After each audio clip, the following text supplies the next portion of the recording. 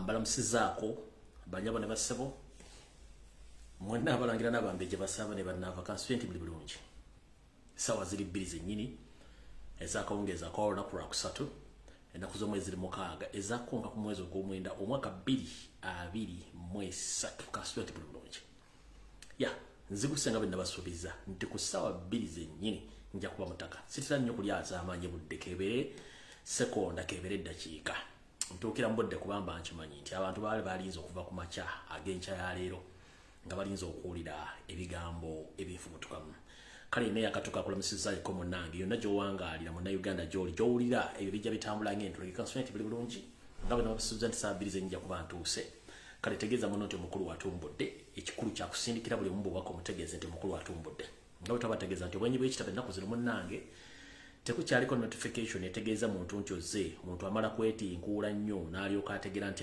gundi azze naye fwe mutuyambako ekintu kimu bw'obanga osobola okusindiikiriza vidiyo eno buli muntu n'asobola ogifuna mu kabokisi ke ku messenger ne mu whatsapp then awo tuba tulaba ki ekigenda okuddako nammwe kennyini abagisharinga nemugisharinga ku platform zammwe gamba nga ku Facebook account zammwe ne ku page zammwe nemugisharinga ne mupostinga content on is live oba teacher is live then again buli muntu asobola okulabira ku page zammwe oba ku account zammwe ntuba nga tusimbudde nga bwe nabasuubiza nti vidiyo yaleero egenda kubeera nsasagga ate nga yeetaaga obwongo bungi saagala balwisa olw'ensonga timanyi nenjogeza ennaku zino ya nsimbi z'amaanyi nnyo ate ng'ennaku zino ensimbi zitwekubya mpi nga bulijjo nsobola kwetoolako mu bitala mangi okubuuza ku bannayuganda bonna gye bawangaalira nsookera ddala mu ggwanga erya Amerika mbalamusizaako bakyali bange mwenna bannayuganda bali mu Amerika buli ssaza lyonna constituent buli bulungi mwebale kukola mwebale kwagala nsi yammwe butyo ne ŋŋenda mu ggwanga erya Canada mbalamusizaako banyabo ne bassebo mwenna abalangira abambe gye basaba ne bannava constituent buli bulungi mwebale kola mwebale kubeeramu nga oli mu kibuga oli mu ssaza lyonna eri mu Canada akulamusizaako nengenda mu ggwanga erya Bungereza buli kibuga kyonna nkulamusizaako mwebale kukola mwebale kubeeramu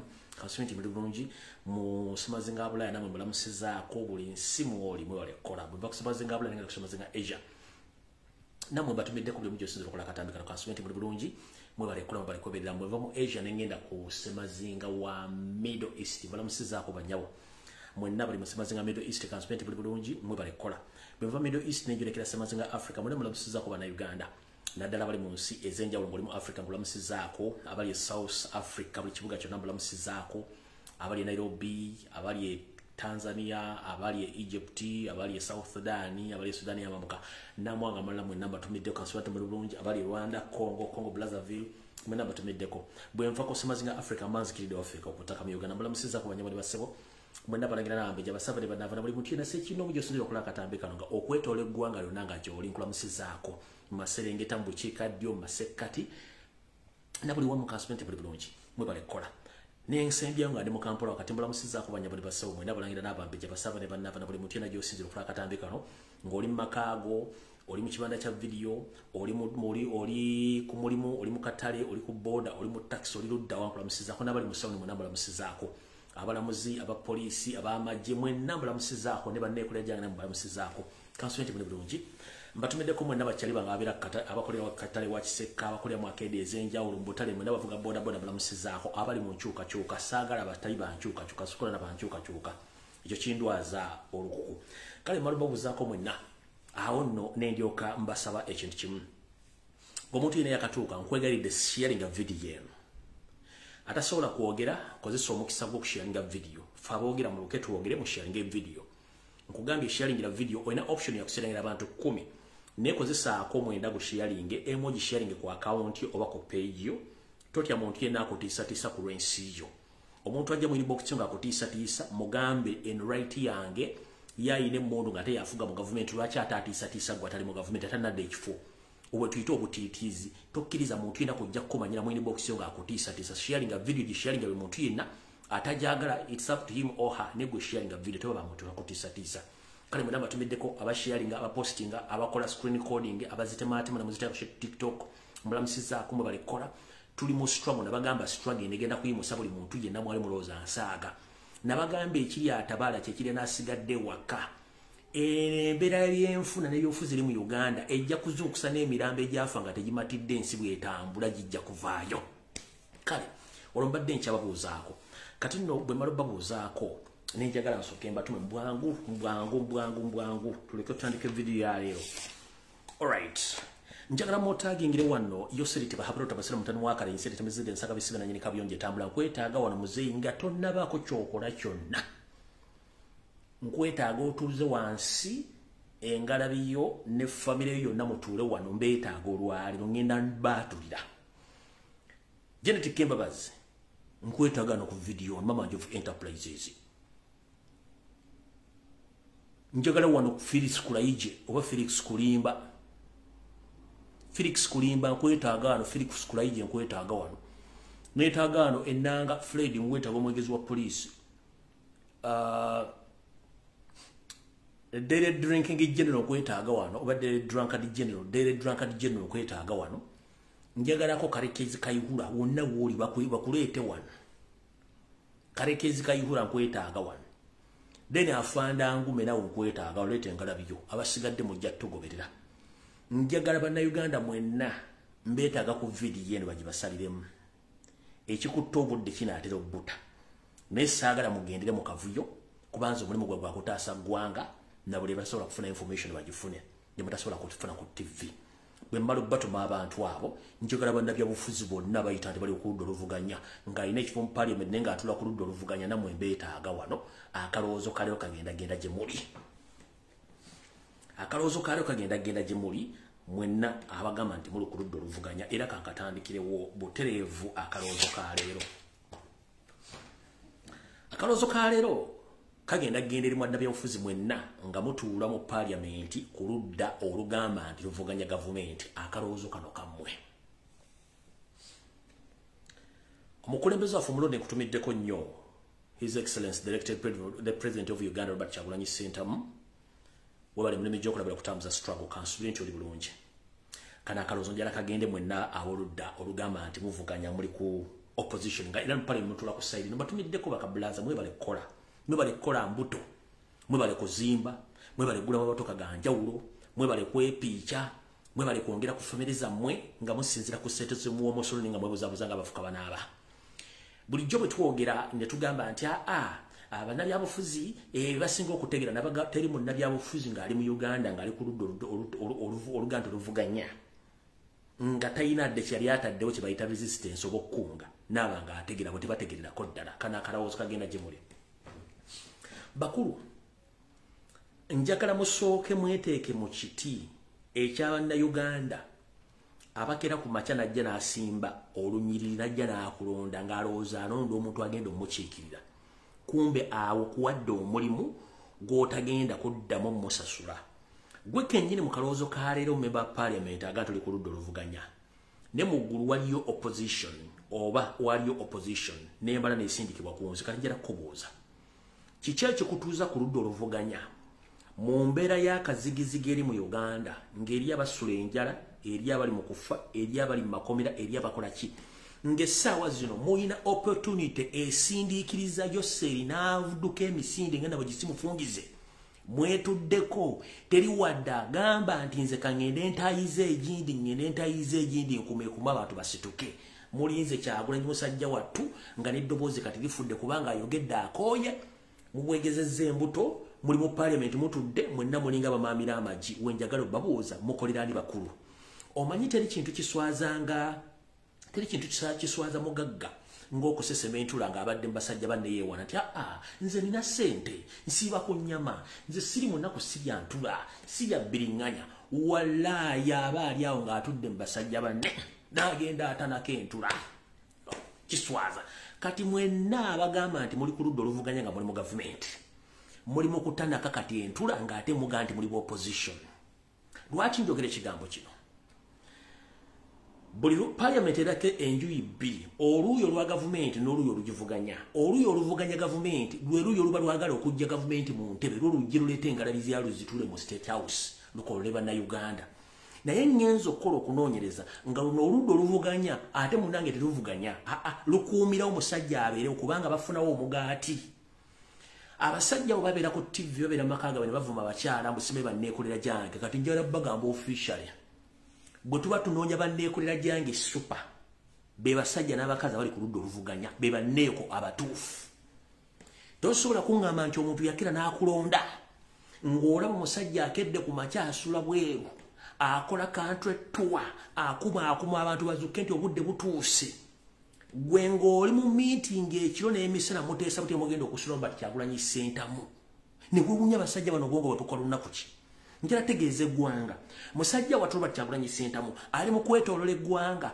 ategeeza abantu nti yessawa tujjeko omumpe betweddiza ensi yaffe nga abasajja baga nti bali ku ludda oluvuganya ekiro n'emisana basula bali mu hoteri basula mu conference basula mu State House kunoonya butya ate bayimiza Robert Kyagulanyi sentamu ndakusala ntutto ngeri kije bagenda omujjawo kubanga kisooka abajjeko femu abajjeko following abalemesa akawobo ke bafuna kati njera kubuza go musajja ne mukazi wa taganta liku ludda oluvuganya era nga pale mitula ku ludda oluvuganya njera kubuza gwoli omuntu omboti ne family yo bagenda kuwa sente ozigule ettaka eka ne eka ozimbe kama kovuge mmotoka era ngo ina privileges oyina health insurance oyina travel privileges okwetola ensi yonna kusayina woweyagalidde naye omuntu yakulonda alinda kapiripiti ali ekyennamukaaka omusuubira nti ezo privileges azirina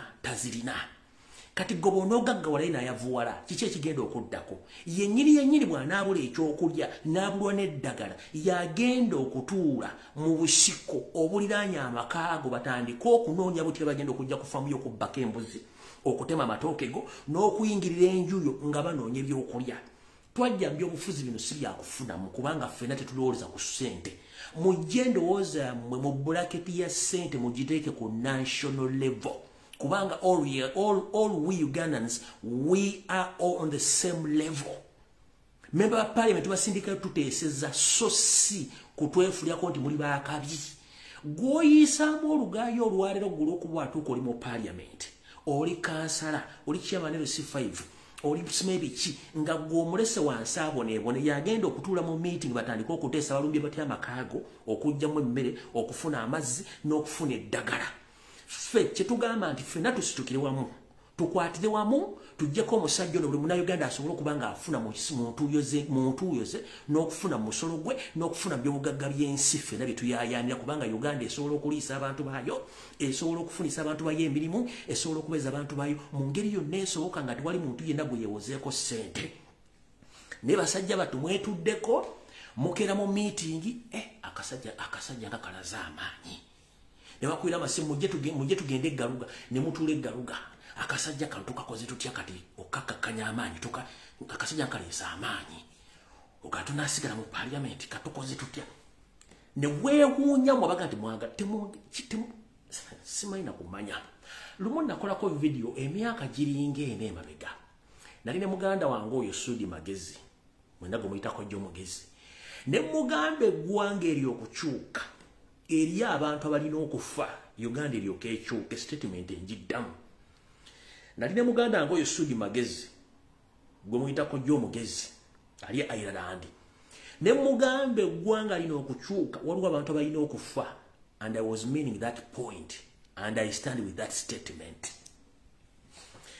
Tosobola kuŋŋamba nti bwe mbanga muli ku ludda oluvuganya ne mpale mutula ku ludda oluvuganya essaawa eno si ya mbawuti pate mutulowoleze buli mu kibiina ki teweetaaga application egenda kwegatta ku Kyagulanyi no teweetaaga kolo nti jangu neegatteko nedda luye lwa munyindo okujja nga bwe mugamba nti muli mu opposition naye nga mutudde mu butuuzi nga bwe tukimanyi nti mukolera Joseph bahabulwa essaawa zino mwenna mwandibadde nti buli muntu yazzeedda mu constituency ye ali mu kupika bantu kubanga mu kusookera dda strategy ya Kyagulanyi yali bweti yasooka n'alonda ba coordinators okwetoola eggwanga lyonna nga kyayagala nti bw'aduumira nga Spark buli muntu yenna gw'abalonza alina coordinating Abannayuganda bateekamu omulimu. Museveni n'abopposition ne bakozesa opportunity eyo ne bagula yonna ba coordinator ne bamalawo both local and on international level.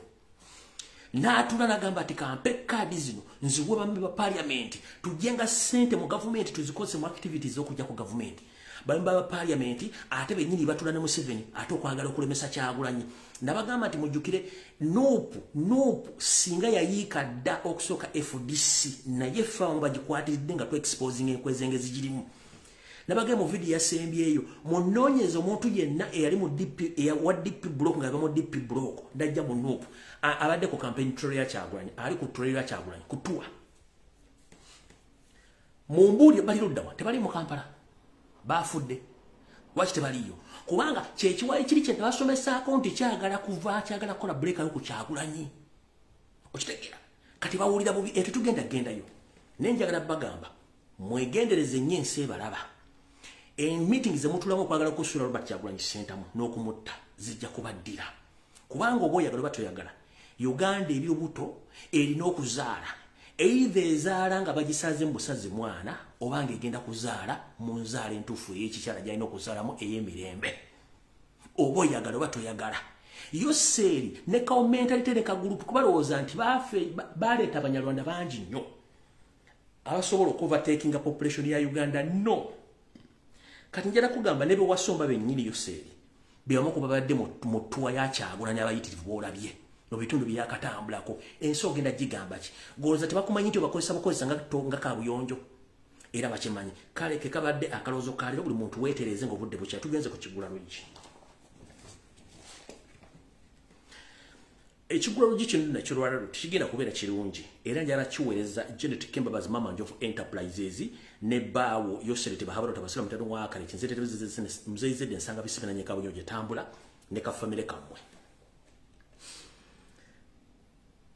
mu kigula luggi kyalero ngenda kijja mu lugero lugamba oba mu lufumo olugamba nti bukadde magezi nga ne mbuto wali ogalina bukadde magezi nga ne mbuto wali ogalina era lufaanaganako nalyo olugamba nti eriiso ly'omukulu ewaddugala wewalaba naye omukulu oyo eriiso eriddugala okubanga liraba ateekeddwa okuba nga alabirwa bulungi nnyo era ng'alya bulungi bw'aba talabirwa bulungi era tajja kulaba kati mukulu Yoseriti Bahabulwa ne mukyalawo Janet Kembabazi bwepo n'abaana bammwe nga batufuukidde akakokobe buno obubaka bwammwe njala bo baweereza munnange tugamba nti bukadde magezi nga nembuto wali ogalina wempaka akunama ebiri bamugamba munnange weefungudde nti sinneefungula kati njala nsooke bayigiriza ekintu kimu mu bulamu bw'ensi eno mukitegere nga ntandika ekigula luggi kino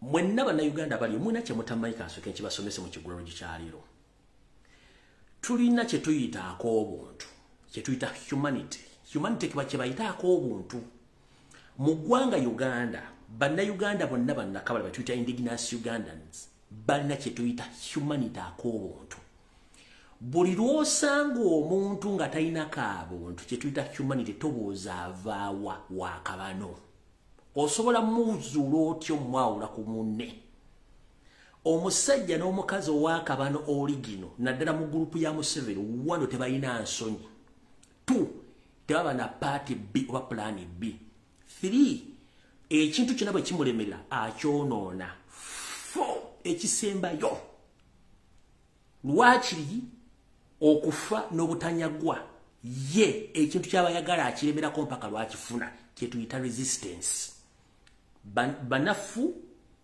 naye balemerako ne bw'omukola otya mpaka ng'afunye kyayagala essaawa zino obubonero bwonna bulaga nti Yoseeri ne gavumenti ye bagenzi baweddeko naye era bakyalemeddeko obubonero bwonna bubalaga nti bagenda ne bakyalemeddeko ekyo tuyita resistance kuba tebalina option nakati bakyatta mu mbeera eno gye balaba nti buli mu kamera ziri wamu ne bakyatta ekyo tuyita resistance bayita akabano alemerako mpaka lwatuukiri ne bubanga olwana n'omuntu waakabano physically nga mulimu physical oba mulimu cross combat nga mulwana muntu ku muntu wadde talina maanyi lwakiri akulumako ekifi n'akiteeka wali n'amanya nti wamumenya okumulira akulumyeko ekifi ogwo tuyita akabano balina kye bayita resistance okuguguba ku buli kintu kyonna tebamala galemererwa nsonga lwakiri ayonoona oyo gwe bayita akabano kati abantu bano benjogerako Yoseeri ne mukyala we Janet Kembabazi emyaka gye bawubidde akatambaala balina ensimbi ezitalinaalina balina amataka gatalinaalina balina ebizimbe nga ne ku nsi kuno ebimu tebakyabimanyi tebabirina ne bakyalina omulugubu ogubba ng'ate obudde baweddeko kati mu kigula luggi kyaleero njagala munnange mbawubaka buno bubake mu ntumbwe zammwe wulira Mama Njofu Enterprises ne mwami wo Yoseriti Bahabulwa tabasira mutano wa Kalekezi obukadde magezi nga ne mbuto wali ogalina. Lwaki njogera ekigambo kino? Mukazi wattu Janet Kembabazi ne mwami wo Yeseriti bahabula otabasira mutanu wa Kalekezi. Mwave wamwe gye mwava nga mujja mu mpuguma okutuuka mu Uganda era abantu ne babayamba. Naye twebuuza mu basajja mmwe abaakabano mwabaki abatayiga. Gavumenti ezaayita zonna mwalaba abantu abo gye baakomekkereza. Era mutegedde buli kimu bwe kiri nenjala kubabuuza mmwe abaaliko mwekizayiro ne musaba ne mufuka ne baasayira mu seekers oba refugee nga mumanyi okubeera omunoonyi w'obuddamu kye kitegeeza ne mufuna omukisa ne muyingira mu ntebe ne mufuna buli kimu ekyeyagaza. Ate lwaki mulinda ate muddeyo mutandika okufuka baasayira mu seekers ate nga it will be very, very difficult for you to get a refugee status omunaamulinawo. Njala babuuza mwe temulabanga obubonero bwonna bulaga nti mugenda essaawa yonna. Janet okyasobola okubeera refugee mu nsi ki, if I may ask? Yes, okyasobola okubeera refugee, okyasobola okubeera refugee mu nsi ki, if I may ask, at your age? One, mu Rwanda kennyini gye musibuka mu nsi yammwe eri abasajja n'abakazi bamwattira abantu bammwe baba balinze ku mulyango konkona popopopopo. Janet abantu bamwattira abantu e Rwanda bali ku mulyango balinze bulinzi konkona. Ewantu mwandibadde n'ekigendererwa ne mutuula nga teri abakutteko y'ensi gye bayita Uganda. Naye musse bannayuganda mubafuse ku mutwe, mubajooze, mubabbye, mubagobye ku mataka, mubazise balamu era mukyalemeddeko. Essaawa zino buli kabonero konna kalaga nti mugenda. Naye era mugaanye okukozesa omukisa guno okuwaayo obuyinza mu bannayuganda. Mwebuzaabuzanga abafuka banaaba oba mwekazanga abasazi b'ebyayi ku kkubo. Naye obudde bugenda kukya nga mulina okufuluma eggwanga eryo nga mukutte paasipooti yammwe nga n'ensimbi temuna mugenda zijja. Mujjukire amateeka agafuga basayira mu seekers. Teri asayira mu seeker yabaddeko mukulembeze n'aweewa full privileges. Ate era baba bakumonitaringa ku by'obugagga by'ensi byo B1. Kebere banka nga yakukyalo nga wagiteresa ssente kwegaana. Kebere banka nga yogo wagitandikako ekuma ssente. Kebere International Bank era naye ekuma ssente kuba watakyina powers. Kati muganya okutunira factors na buli kimu ekibolekedde. Omanyi Katonda bwe yalinga agenda kusuula obwakabaka obwa mu ggwanga erya Egypt wa Farao. Yamulaga obonero bonna obusaana okuba nti omuntu ategeera nti ate abaana ba Katonda ba Isiraeli baddeyo n'alema ebyagomwabira. Nammwe obonero bonna bubalaze nti essaawa yonna gavumenti yammwe teriiwo era agenda dda mukyalemeddeko. Janet wiiki ewedde abaana babasatu bagamba batya? Abaana baba kuli Patience, Diana, Natasha naawe Yoseri waatali bagamba ki? Bakugamba ki? Kati kambuulire ensi. Banyabo ne basimu muna bannayuganda bampuliriza musharinge video. Akana afate kawulira ng'ombe. Abaana abana basatu abobuwala bagamba Janet nga kitaabwe taliiwo. Maama okusinzira ku bonebone bwe tulaba. Tuddize obuyinza tubuddize bannayuganda. Tusigale mu nsi eno nga tulina emirembe. Janet ekintu kyamukola bubi. Kubanga essaawa yonna akimanyi. Naye okumanya abakazi bano n'abasajja ba mutima mubi. Janet yagamba bw'ati. Sisobola kukkiriza kukwata buyinza buwa banyankole. Bulijjo ogamba nti oli munyankole. If you can't accept to hand over power to banyankole, so where do you belong? Janet Kembabazi, where do you belong? That means whatever I've been saying on social media that you are not a Ugandan, you are from Rwanda, you originate from Rwanda, that's the truth because you mentioned it in the meeting when your 3 daughters told you that it's high time we hand over power to Ugandans and we stay safe in Uganda. You told them that we can't hand over power to Banyankore or to Baganda. We must hand over power either to Northerner. And your option was nobody Mao. So, buli kyonna kye mulano bati kimau kyabadde akola ne mu America gyegenze mu Yuna gyatudde bamuteekateeka. That's why nti n'omusajja ono yasazeewo naye gye bujjako Katonda agenda kwolekera mu ki mu mambuka ga Uganda batuule batandika okukola entoto zaabwe. Yono yeeyita Katikkiro mu Katikkiro visit eggulu Nkoba za Mbogo. Oyo y'omu ku katiimu k'akabana akali Emmengo mukala bulungi nnyo ono yagambye Katikkir's visit to Gulu with Nkobazambogo date nga 13 mpaka 15 mwezi ogw'10 ogenda emitwalo 8 ono tagenda yo nti alina kyagenda kuba Bwakabaka Buganda tebulina business mu Northern Uganda kubanga ono akimanyi balina enteekateeka ey'okuba nti bagenda kuddira obuyinza bwonna babukwase mawu kati omukyala yagambye tasobola kuddira buyinza buhandolinga bbuwa Banyankole oba bbuwa Baganda balina bbuwa Northern tebasobola bbuwa Muganda oba Munyankole kati kitegeeza you are confirming the information which have been passing on social media that you don't belong to Banyankole, you are all of your family and your family members, you are coming from Rwanda, and that's the truth. Kati awono tugenda ampola. Kati bwavudde waawo nga tukyali mu Kigula Luggi information tennaba. Gwe kennyini n'ogamba nti the fact is we are on pressure. This boy Kyagulanyi, he had caused a lot of problems to us. The country doesn't love us. Our business are not moving. We are facing a lot of criticism from the public. And you are very furious about the people you pay to spread bogus information about Kyagulanyi Ssentamu. They are not, all your strategies are not working out against Robert Kyagulanyi Ssentamu. So, Madam Janet and your husband, it's high time you vacate that nation peacefully before you are forced out of power, because you are going to lose each and everything. Even if the money you have on all banks across the world, you won't get even a single coin. So it's high time you hand over power. If you know that you have been ruling the country in the good way,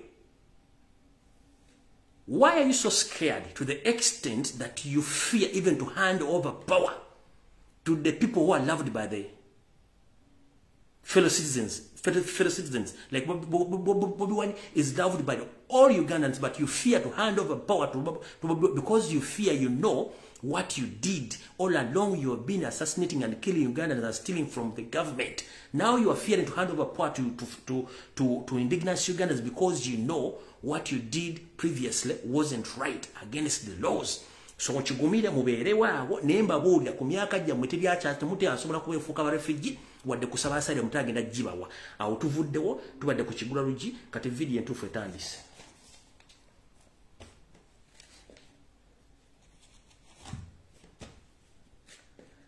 Kansubire nti kulimbaji atuuse kuba nabatumye abantu bano wammanga.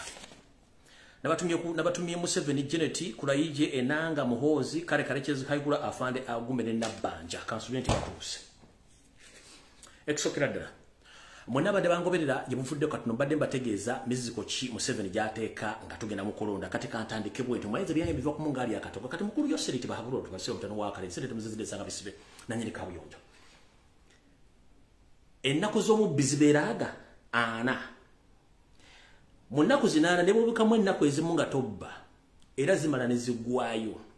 Ennaku z'omubbizi beeraana munaku zinaana ne bwobukamu olunaku ewiki nga tobbye Katonda nazaala zibaliramu nti zibeera zonna nakwana era nomane bakwata.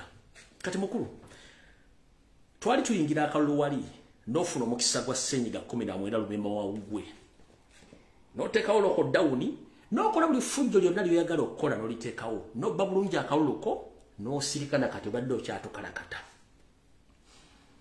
Kati mukulu pressure ekuli mu buli maawa, meeting after meeting, buli ayogera ku kintu ky'okuzzayo obuyinza kubanga it's high time we hand over power. Oyo temuddamu muyita era muteekako abantu mu monitoring lwaki avuddemu ekigambo ekyo. Naye abaganda tugamba nti enswera ekwagala ekugwa ku bbwa.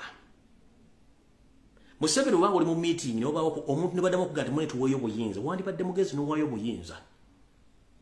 Wandibadde mugezi n'owaayo obuyinza kubanga obudde bukuweddeko. Buno tugeragena 2026 ekyo kyolimba. Tukugabira kitirageragena 2026 era buli munsi yenna asinikirize binyo tugenda 2026 oyo mulabo wa government. Kanja ssenyiga 19 yakuyamba nga backup plan. Right now Robert Kyagulanyi Ssentamu atandise okutambula eggwanga. Oli ku pressure. Kyosazeewo kwe kutandika okujjayo obukodyo obuli obukadde obw'okutega bomu okutiisatiisa abantu otandika okugamba nti okusinzira ku mbeera eriwo tusuubira abatujju osobola okukozesa BBC osobola okukozesa BBC osobola okukozesa CNN osobola okukozesa aniina n'akuwandikira document nebeera digiti negenda ku mitimbagano egy'enjawulo nga Uganda begenda okulumbibwa essaawa yonna. You can afford that because you have all your friends across the world, more especially those so-called lobbyists. They can do each and everything for you to pretend that you are not safe in Uganda. But right now, we are watching you closely. So let me expose you right now. You see, Sanyiga 19 lumimi ya kuyamba notekawo lockdown. No back out of bulungi nnyo no kosa Minister of Health no kufuna sente muzima nakedi nnungi nnyo kati mukulu njala tegeza public ekine ekirangiri yose kyakoze mbwa jona ku lwencha kino teri atega bomb mu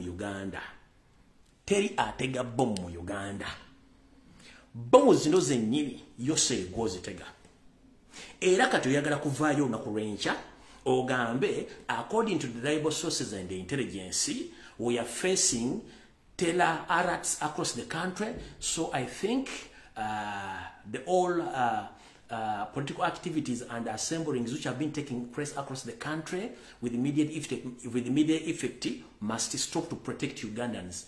Tetuli bana banyo kubana bonna batambula mu trail tekuli mwana wa Kalechezi tekuli mwana wa Janet. We are Ugandans and we have suffered for 37 years. Educated people, uneducated people, skilled people, unskilled people bonna basaffarinze because of your ignorance. Kati kubana bonna batambudde ku trail zino zonna tuwa tekuli mwana wa nnyoko tekuli muzukulu wa Kalekezi. These indigenous Ugandans, please get about your family and your wife. Leave Ugandans alone. Bya lockdown oyagala kuteekawo state of emergency okuddamu okusiba eggwanga kukendeeza pressure. No mukulu tukimanyi bulungi nnyo. Ekyakuziza Kale Kalekezi Kayihura, one, okimanyi nti Kale Kalekezi Kayihura is the person whom you can order to do anything and he thinks later or he regrets later nkiddamu. Ekyamukomezawo Kale Kalekezi Kayihura nti Kalekezi baamutumanga okukola ebintu n'abikola neyejjusa oba n'alowooza nga amaze kukola kintu kati babadde tebalina muntu oyo asobola kukola kintu neyejjusa oluvannyuma kwekuleeta ono atandika okukola obubadi bonna bajja bwejjusa edda nga amaze obikola mukulu. We are not fools, tuli bantu bakulu. Okuva mu 1950s, 60s, 70s, 80s, we know all your plans across Eastern Central Africa.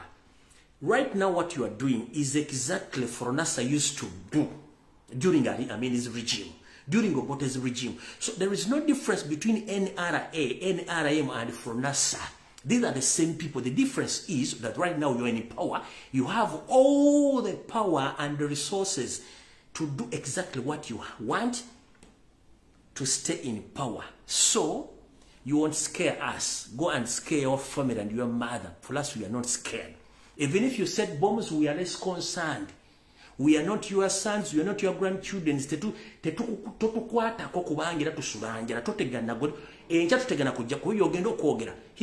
already. If I may ask, Kasese, Jebuvudde katono, wagenda notulimbula abaana abasukka mu nkaaga, bubalumba masomero. Nogamba nti ADF yavudde Kongo ne tugamba no. Ekitundu mwatidde abaana mulimu barracks ezisukka mu mukaaga ne police ezitasukka meters 10. USA ne Bungereza ne bitonde bugamba no. We have footage on both borders, Uganda and Congo border. Nga tetulabayo any movement from Congo to Uganda. Nga movement ye tulina tulaba sirikale bava mu barracks ezo kulumba somero eyo. You kept quiet. Nogezako kuteekawo insecurity mu kitundu ekyo kyonna. But remember, it took you almost 2 weeks to come and address the public about the massacre of Kasese. Why is it that it is so early, within 2 days of these fake bombs? Now you said that tomorrow I'm going to come to address the public. You think we are fools? Bobanga Kasese massacre kyakutwala wiki bbiri okujja okuaddressinga public ku bantu abaana abaafa basukka mu 7. Atenga kiri ku record amateeka gagamba nti singa Uganda oba singa eggwanga lifaamu abantu oba bagudde ku accident nga basukka mu namba olunaku balufuna public holiday ne bendera zibeera wansi temwalufunako public holiday bendera teyagendako wansi temwateekawo na kusirika baana mu kitiibwa kyabwe kati bwobanga batta abaana b'ekasese gwe kenyini bwebatta ng'okozesa kale kyezikayirwa yalimu muhozi kanyarugaba SFC nga baali benyini nga bakola ekikolwa kyo Notola weeks B nga tovudde kwogera kwa addressing public what happened to those kids right now within 2 days mumaze okusettinga bomu za kayihura n'afanda agumbe bazirimu kati ovaayo osunda olubuto n'obutwe I'm going to address the public because I think we have terrorists kubanga oli ku pressure oyagala teekawo state of emergency oyimiriza Robert Kyagulanyi Center mali mu kutambula mukulu beba kuwana okudduka toyita wina okusula oyina kubeerawo bino byonna byokola bikola dda natunulidde ono omusajja omukulu kulayije kulimba gye ngozze n'ogamba nti bateguludde bomu era n'abaziteguludde kati mukulu tusomyeko tumanyi intelligence na buli kimu ekisokera ddala mu Uganda kiri ku record Uganda terumbibwangako mutujju international terrorist talumbako ku Uganda no it's all about ISO CMY ESO and SFC mwimbadde mutega abantu bomb tewali international terrorist there in Uganda this is to remind you kyekisokera ddala kati njala kugamba tosobola kungamba nti abateze ba bomb bateze bomu mu bifo by'enjawulo ate mu kifo kyekimu nemutulisizawo bomu baba yise njala kubuuza ani yategedde bomu ezo weziri n'abakubira essimu era mmwe ne mujja ne musiringawo bomu ne muzitulisiza mu kitundu kyekimu kati oli kulimbajje n'olyo mwogezi kulaga nti bomu zabaddeko battery ya pikipiki kwaddeko emisumaali biki era mwaddemu ne chemicals mukulu kye bayita bomb real bomb tebagitegulira mu kifo bagiteze no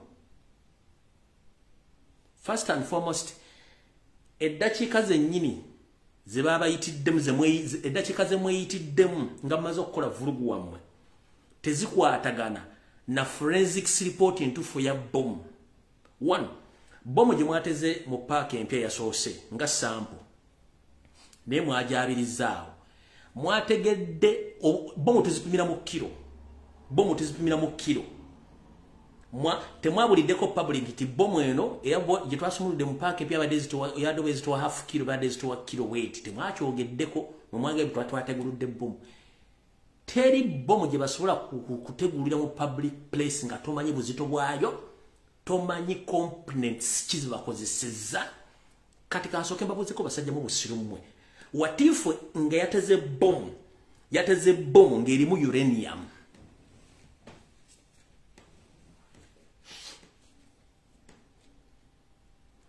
enanga yoseeri none of kuraije ezo bomu singa zaddemu zabadde nga zadde nuclear components nga baziri mu uranium just a simple half kilo oba kilo ya uranium ngerimu component ya nuclear esobola okusaanyawo paaka empya n'abantu bonna abagirimu kati mwategudde bomu paaka empya ngadali twalese bomu bagita muloza tuli basiru tugenze ku ndala mwagenze wakayanja mulese bino biguli bicobo bimba Coca-Cola musibyeko busimbulo wa fake n'amanda g'essimu ne mukatulisa kabadde ng'emberenge 2 eza popcorn ziri mu sefulia ne kakomaawo ngera kubuuza ekintu kye bayita bomu okujoga temukimanyi bomu aba bomu squad bennyini basooka kusindikayo technical team nesooka okola kye tuyita cross examination ku bomu ezisinga zibira timing bomu nga zisetingiddwa obudde ngera kubuuza eyabayise okujja ku bomu eyo yabakubidde essimu saameka kubanga Uganda police osobola ejjikuba essimu n'ogigamba alo ndi wano kodi Kampala abbi banzinzeeko ali ku ssimu n'agamba gwani nze lumbuye osula luddawa nsula no ku Snipe na Street ku muzikiti oba nsula ku Mountain Road osula mwero sichi oli ku simu oli ku polisi ya Uganda osula mu zone kintu osula mu zone bweti ntiye goloza bali ababbi bameka nange simanyi bambadde batya nange simanyi bayine mundu emundu ziri mmeka nange simanyi mukyali ku conversation oyo ali wali mu control room ya okubidde simu kati oyo nga tannataleekina bagenda kujja ku rescue team tennajja kati njala soka babuuza ono yennyini kulayije ne mune bagenda tizadde timing bomb kye bayita timing bomb omutemu nga yateze bomb aba yagitayiminze nga either yakubwatuka mu dakiika 5 ku 10 ku 3 ku saawa bomu yonnene tesukka saawa nga yakutta abantu kubanga oli akimanya within 1 hour egenda kubira abantu abatambula. How come muga nti bomba ali bagirese ku church bomu yabadde eri ku kkubo waki bagiteze mu church wenyini wakayanja munda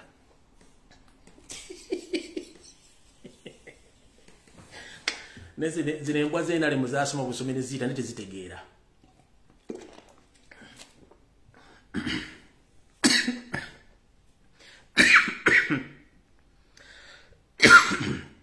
Muntu gisiza n'amazzi. Sorry. Muno kunyini kwemuli. Timing bomb. Ebeerako time setting. Oli yagambye nti bomb yakayanja yabadde ya remote. Bomo ya remote mugimanyi bulungi nnyo. Bwekola. Era yabakubidde essimu. N'ababuulira n'abadde basigaddewo bonna gye beekwese gye mwagenze gye mugera munoonya mukwata abantu. Fani naffe ekyabalemera mu bwongo wammwe. Buli atega bomu abeera musiraamu. Babwalaki. Kuja temusobola kukyusaako nti mwakutte ku Richard mwakutte ku Fred either Muhammad Faruku Akimu musagmwe since 1970s munoonya musiraamu buli kimu ne bwemba mulamuzuka ne buzi lwaki mwabawo keesi yonna ey'obuyekeri yakiggwa mu basiraamu kino kituuka ekyo nkibanga kiri kifuuse relevance oba kifuuse relevant nga bali basiraamu no that is wrong. Ekyokubiri nga tugenda kulwawo nnyo kuba na information nyingi bwe mbanga musirwaza abantu kimanyi tusomyeko tukola search tewaliwo bomu yategeddwa mu Kampala n'emirirwano mugenda zitega botezi mugenda zitega wa kyemwakoze yabadde haso njala tegeza bana Uganda mu 7 ne bande kyebakoze yabadde rehearsal to the reality kati ngenda bawa ebifo bagenda otega bomu naye ate wemmali temujja zitega bannammwe kale kayekezi kayihula ne mukwano gwa Fanda Ngume ne Yosede ne SFC ne Semwe mugenda muzitege bannammwe makaga mu bamanyi bulungi nyo temujja kutaba na Uganda. Let me expose you.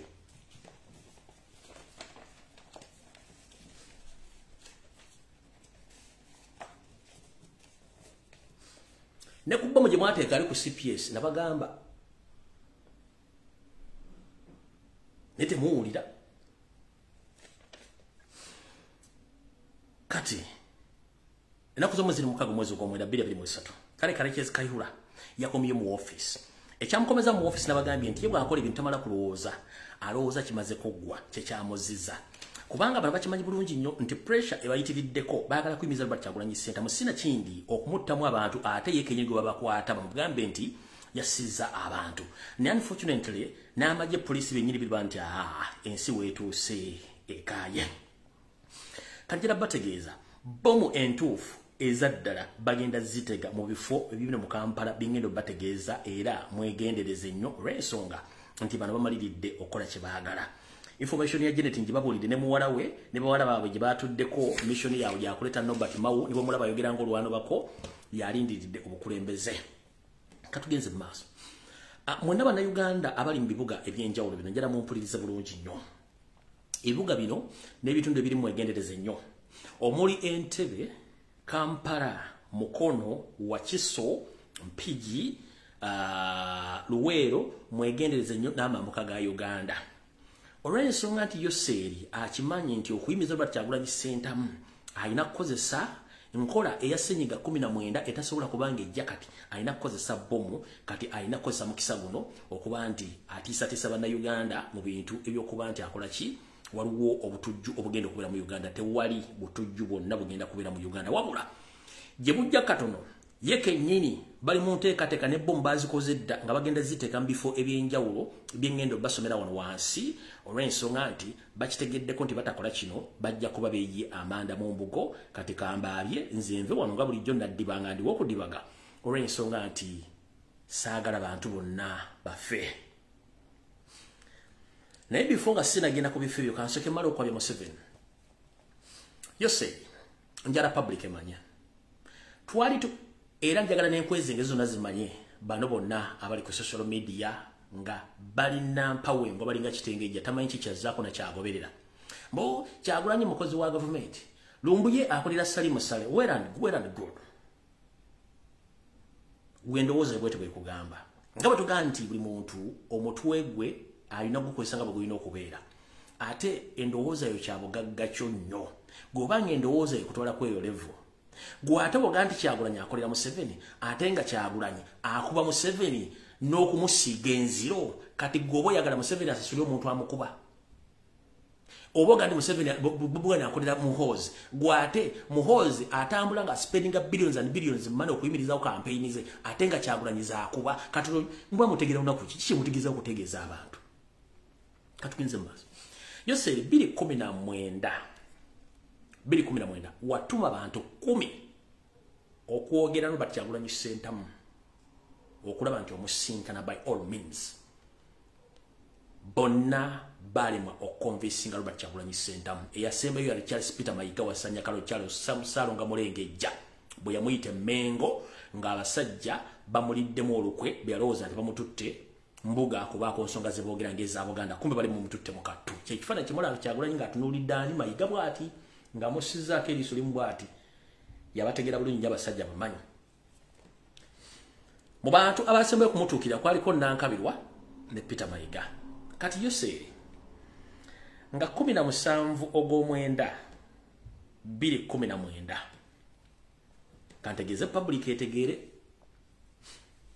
bw'omala otuma bali abantu 19 okunoonyera Robert Kyagulanyi sentamu boogere naye bafeiringa n'okwata essimu gwe kennyini n'okubira Robert Kyagulanyi ssimu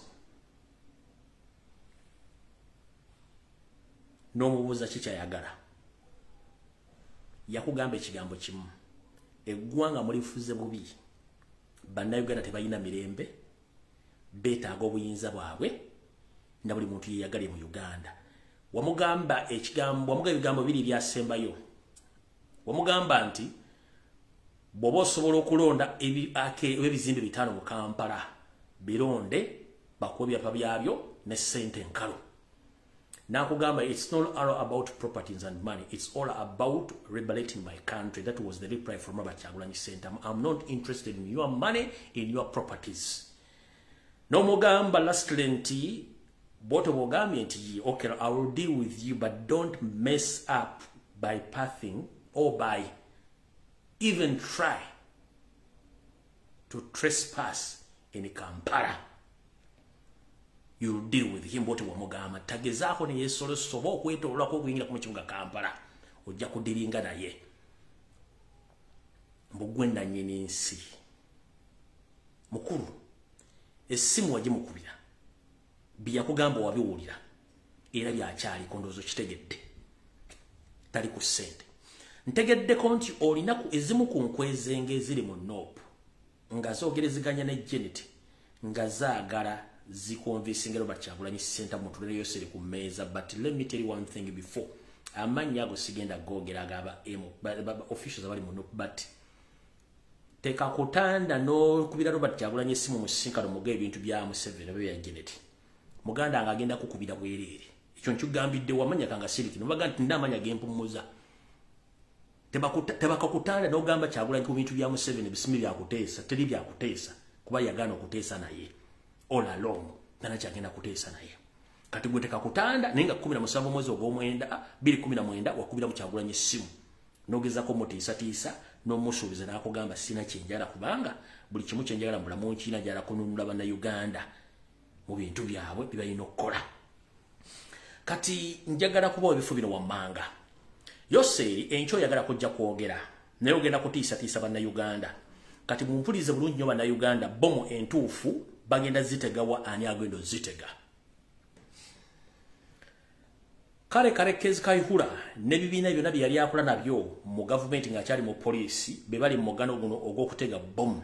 Era bannannyini bifo bino wammanga mwegendereze nnyo. Waliwo ekifo kye bayita Climax e Makindye, bali bagita Climax e Makindye.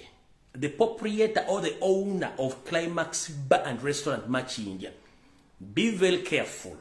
The state very soon is planning to plant a timing bomb which can cause catastrophe in Makindye.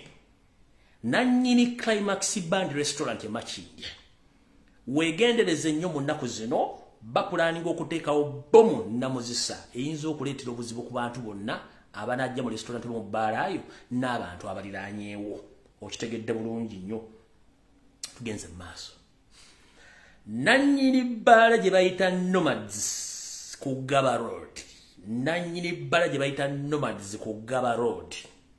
Weegendereze. Bangambye ebbaala eyo ndowooza yesinga okukola ku luguudo lw'Eggaba. Bagiyita Nomads Bar and Restaurant ku Gaba Road. So the proprietor of Nomads Bar and Restaurant on Gaba Road, please be very careful. The state is planning to plant a timing bomb which also can cause catastrophe and which can lead to the loss of life of innocent Ugandans. So the proprietor of Nomads Bar and Restaurant on Gaba Road, please be very careful and monitor your premises on daily basis. Even if it is possible, please increase your security at your premises. Nannyini Nomads Bar and Restaurant ku Gaba Road, wegendereze nnyo. Kabalagala Main Center. Kabalagala Main Center, mwegendereze nnyo. Anytime basobola basula mu bomu. Kabalagala Main Center, mwegendereze nnyo. Bayinza basula mu bomu. Kyanja, Kyanja petrol station opposite omuzikiti. Kyanja ku petrol station opposite omuzikiti. Mwegendereze nnyo nammwe ze mukubifo bagenda okuplantinga mu bomu. Naye Kyanja kati wano basobola okukyusa mu kuba ekitundu kyonna naye nga Kyanja ku petrol station eziri ekya waliwo petrol station eri Kyanja okuliraana omuzikiti nammwe mwegendereze nnyo bomu yammwe ejja. Kyengera opposite Crane Bank petrol station eri awo Kyengera opposite Crane Bank nammwe mwegendereze nnyo bomu yammwe eri mu kkubo ejja. Ebifo bino njogeddeko ebifo 1 2 3 4 5. Kati ngaye mbagane M7's bomu gendo zitege nnyoko ne Kale Kayihura n'abala. Bonna bananyiri ebifo bino nze ekyekyengera kyonkimanyi. Ebisigadde byonna maze ebbanga siri mu Kampala. Okusinzira ku sources zange mwegendereze nnyo. Naye kati nga bwendi naddibanga bano bo bayinza obutakubaawo ne bagenda mu bitundu ebirala. Naye nga their main point oba their main cause is to cause chaos, to get the legitimacy or the reason as to why M7 is planning to stop Robert Kyagulanyi Ssentamu from continuing with his country-wide political tour, as he did previously in 2018 and 19 when he used the chance during the pandemic of Senyiga 19 Lumima Wagwe, and he locked the country almost for 2.5 years until now. So now he's looking for relevancy by planting bombs in different parts of the country or different parts of the city, because tomorrow is coming to address the public or to address the nation, but with hidden message or the information to scare off people from gathering in big numbers, because he will say that we expecting terrorists to terrorize Uganda, but Museveni himself and his group are the terrorists. If you watch closely and you see the facial expression of all the army spokesperson and the police spokesperson, they are physically, emotionally lying. They are lying to the public, and whatever they say, those stories are half-baked. They can't convince Ugandans that what they're saying is the truth, because we know Museveni is good at lying, because he's ever having trouble with the truth. If Museveni comes out and says the truth, sometimes it is a mistake. Ever is lying. So mutunulire enanga nga ayogera, customer nga ayogera bwati nga tacha atunda mu kamera dagana amasa abiri nga atunda bwati kati abera kumpapula. Kati no nga bategezeza byokwerinda sibirungi mu ggwanga tusubira bomu nga zine zabaddewo mwegendereze timu zaffe zikola natandika okubuzabuza ng'omanye nanga alimba. Kati ono y'omwogezi wa poliisi omulala ono sima muyitaani abaani sisi kasinji ono omulala ono yaani ono musajja wattu oli yekanga alimbye ate baleete ono kulimba gye kati kulimba gye eno story yakoma mukulu eno story yakomawa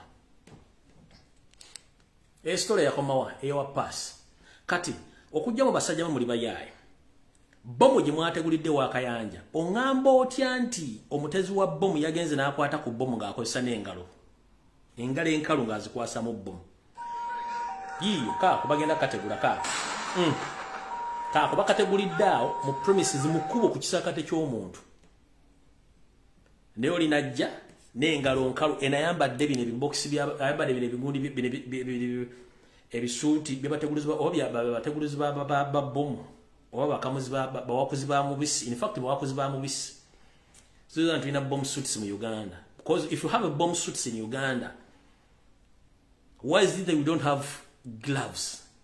Abade bategula bombo na bazitegulwe na ngalo nkalu bazikutemu na ngalo nkalu components zimaze bade bakozesa kubaka these days abantu bakyakozesa bombo simeza amisumali simeme mufune flaga miti bakozesa butwa bayinza okukozesa obutwa ne bubatta mwe nabali awo kati njera babuuza mwayambadde bisuti bine ebisuti byomwe biringa abyaba bakozi b'omusubi omubisi eno kirimu obutimba tayina gloves ziri abasajja bategula bombo okuva ku mugere wansi n'engalo zino zonna abeera musabike ng'azimbye alinga bano abasajja bagenda ku mwezi. Naye ono kyali wa Uganda alina akatimba muno bwati ataddemu ne galubindi kati atukume bano abasajja basiru bomb squad bwe bagenda okutegula bomb one basooka ne bakola kye bayita cross examination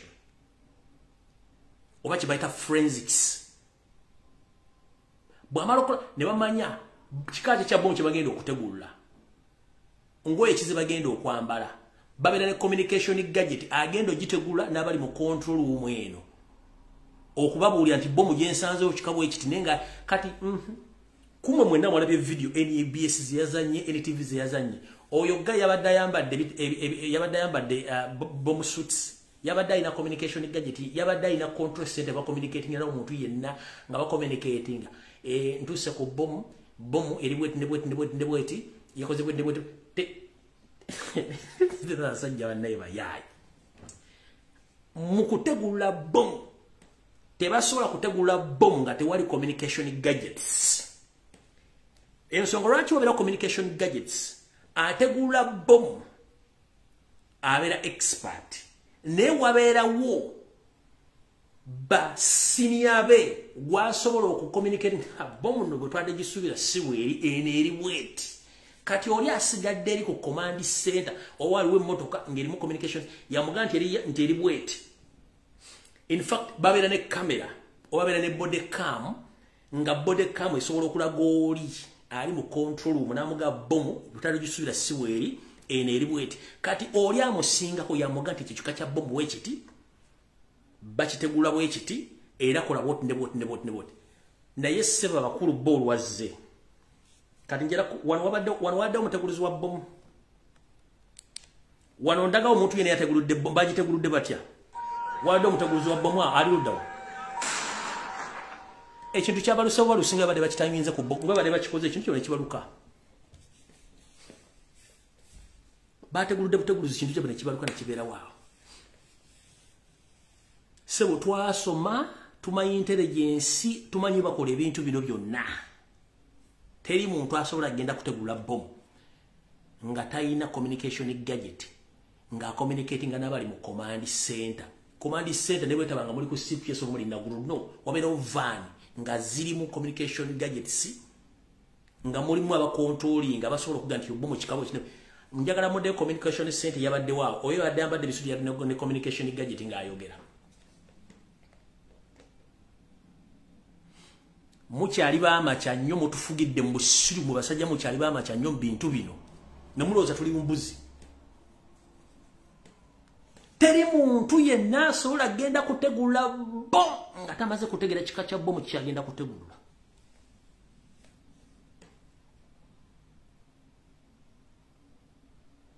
mwabatamanyi bintu bino muina TV waka mulaba sinema za America z'abangereza z'abaki mulaba filmu za intelligence mulaba buli kimu engeri gye bazanya mu drama exact nabagamba bw'obangola ba film tulabula bi film kusinika binyo film ezo ekibayita ba actors okuberako abawandika script ne ba directors basinzira ku scriptures original ku script original zebawandika okuzanya kati gwe bobola film ng'oziraba ne bogenda ku YouTube ng'olaba documentary bote batega ne bategula bomo gendo ndageyo video emu nga ya documentary ogicomparing ne nanga videos yadese ne NBS oli ku cassette zino mbuzi zaneti za bitanga genda kwate simu yo kati genda ku documentary kweziri bomba zitega batya togenda ku film ku YouTube kuliko video eza documentary bomba zitega batya bazitegula batya then ojja ku video wa NBS simanyi NTV enanga simanyi ono musajja munamajina museveni byagenda okwogera ojja tegera tebana basajja batufugidde emyaka 10 nga tuli basiru. There is no how you can detonate a bomb in the public place. There is no how you can detonate a bomb without communication from the commanding center.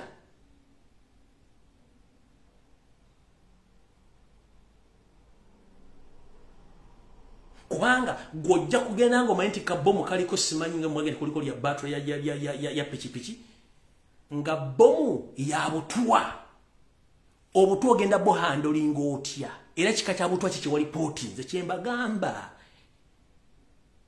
waga msimanyi mulimu emisumali mulimu battery ya pichi akala mwatulaze nga kuliko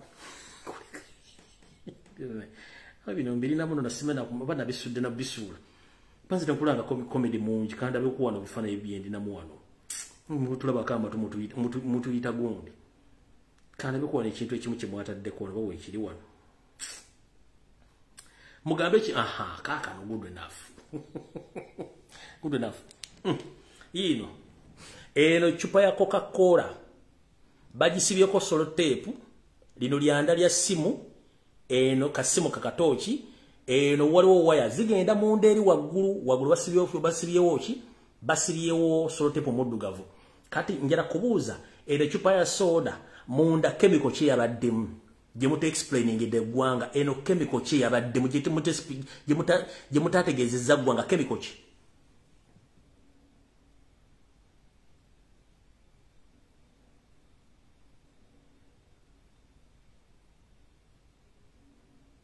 chemical che ya white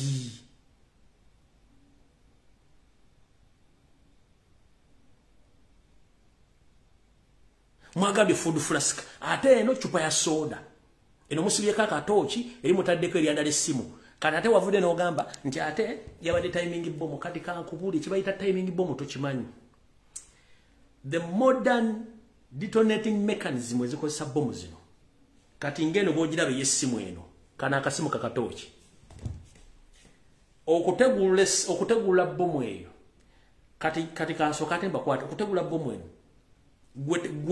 gwazo gitegula tosobola gitegula nga ya simu nga ya remote you can't kubanga eya remote nga bwayogedde kubeerako eyagiteze abali ne simu mu ngalo just a mere pressing one button oba kuba ku simu yina kubaka enamba neyitamu kasitevu ga tiririri bwa kati ene simu yadde ekola mugaso ki can you explain ene simu ne mu basajja mmwe Mwe basajja mmwe. Bile ebintu tubisomye ku documentary, tubisomye mu bitabo, buli kimu tukimanyi bwoga nti it's a timing bomb oba it's a remote control bomb. Tomala gatwala zino siti za mweze eziwakula omubisi gwenjuki. No, it is impossible. Ever bomb squad ebera ne commanding center ebera waawo. Njagala mukule command center yabadde waawo.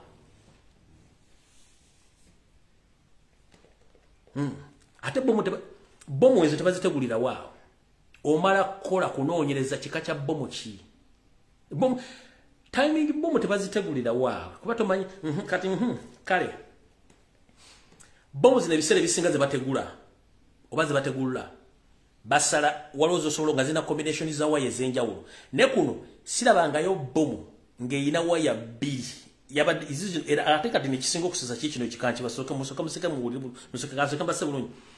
Kuno chupa ya Coca-Cola oba bataddemu choka oba buwunga munda ne basibaka akasimu ne bateka keriyanda kati wagule basibako solotape kati njala eno bomu ku record eina kala bbiri nenga walu eina kala bbiri bwebeve eno kulyanda kati sokola basiribo ono basajja mumpulirize bulungi nnyo njala nsoke nzuminge wano mujire bulungi muzira bulungi nnyo wano kuva no kulyanda lino eina black and red mujira bulungi nnyo eina black and red bweyingira mu kasimu wano gye bagise nefuluma yera and red mpaka waggulu nefuluma yera and red kati how dare okozesezza langi black red wanoteka yellow ne red nyisebo bomu zonna zino ez'okusala okuyimiriza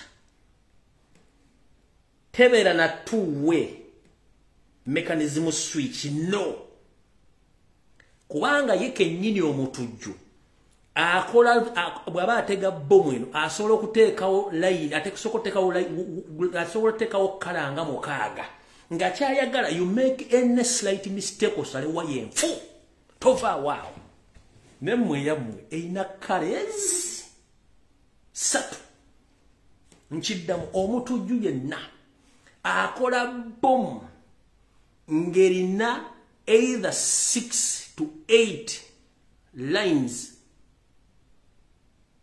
of different colors nga kyayagala okole slight mistake osalira yikale enfu ekube kumaleko buli mawa eyamwe yine yina langi ezi ate nga eyina langi 3 nenga nemwe bulire ne mabega yino kanji balage bulungi yino eyamwe bweve eno mulyanda eyina red and black bweyingire no mukafeke simu kamwe nefulumba yellow ne red negende eri waggulu neyingira kati waya kije mwasaze wano.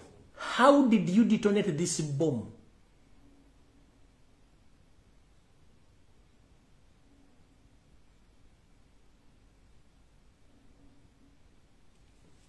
Seven. Teri mutujju akola bomb nga ya wires. Taliyo. Kaberenga yayingidde wiki billion nga yagenze mu training ya kola bibalo kata sobola teri mutujju asobola kola linga bomb ya wiki yana nyezi taliyo. Taliyo. Kawo mutujju nga yayingidde wiki ewedde mu training. Tasobola kukola bomb nga ya two-way line black and red taliyo. Zibera between 6 to 8 nga kyayagala okole mistake osale ko langi enfu bwe mukoma mwenna mu mwakoze ya bbiri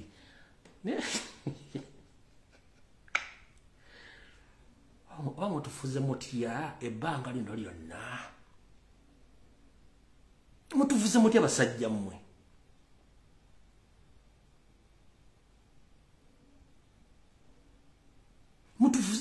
mutufuze mutya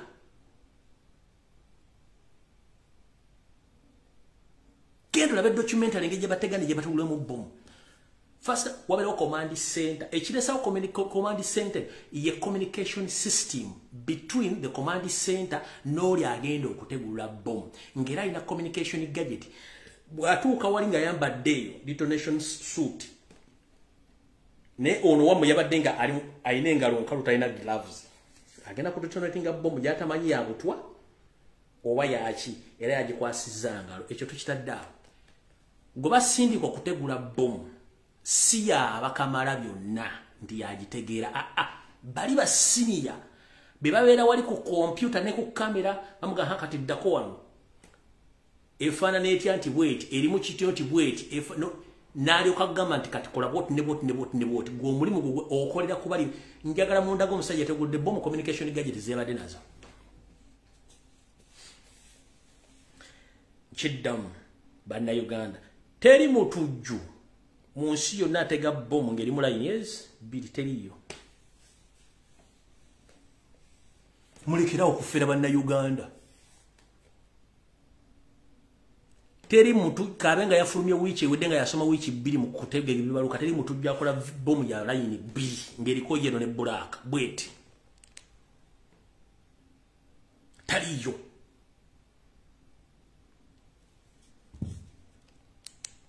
kati mwe kimwadde mwagala enkya jangu oyogere foto okulwokutano nja kuddamu nja kuta amasimu ate abanakuba amasimu manyi bagenda kubera basirikale ate nga batendeke ba mu Amerika buke Bungereza kulwo enkya mwenna njagala bwe mutuula enkya nga yose ayogera muwulize ebintu byenjogedde wano ebyo bagenda obbagamba byagenda okwogera naye muwulirize nnyo yose eri byagenda obbagamba kulwokutaano ngenda kujja ne open roof nta amasimu abajasa bali mu Amerika abali obungereza ne mu Europe abasoma bagenda kujja balimbe balimbulule mu 7 ebigebyo bino bimbagambi mujja tegera ndi abasajja bano bayaye and for your information era nchiddamu okubajukiza teri mutujju atega bomu open space teri mutujju atega bomu open space for example mu 2010 nga tuli mu South Africa World Cup eyatega bomu ekyaddondo kuragibe club yagitega amanyi nti waliyo abantu bagenda okujja okula World Cup ekyali omwakiraba ekyali ekabalagala ekyali luddawa ku ntebero limwakiraba era kenyini Museveni yazetegera kati zino zonna ze badde batega kati wateze mu park empya nga already mwagobyewo dda abantu ani abakubidde amasimu mwateze mu kuba erigende wa Kayanja kati let me tell you ku chachi ya Kayanja waliwo amakubo galingaga buli kkubo liriko wa UPDF n'owa police ekkubo eriva ku St Lawrence waggulu eri eriva ku St Lawrence University obona otera okutuuka ku chachi ya Kayanja waliwo aba UPDF n'aba police ekkubo eriva Kayanja direct ku mazzi waliwo abasirikale ba police n'abamagye ekkubo eriva eri waggulu ng'ova ku Noah's Ark okirirawo waliwo ka unit ka police waliwo wa UPDF n'owamagye waliwo ekkubo eriva eri ku Lubaga Road eriyita Mbisansa awo era waliwo ka stop center kuliko wa police n'owa UPDF waliwo cheka bayise luddawa wonna mmanyiwo kuba nali ntuuseewo bayise luddawa mukujja okukola ebintu bino kyebayita bomu tebagitega mu open space singa mwagijje mu church nga abantu basoma it sounds okay naye ku avenue ani open avenue kube erigulero open mpaka pya mwazanya katemba mwene musiringawo who called you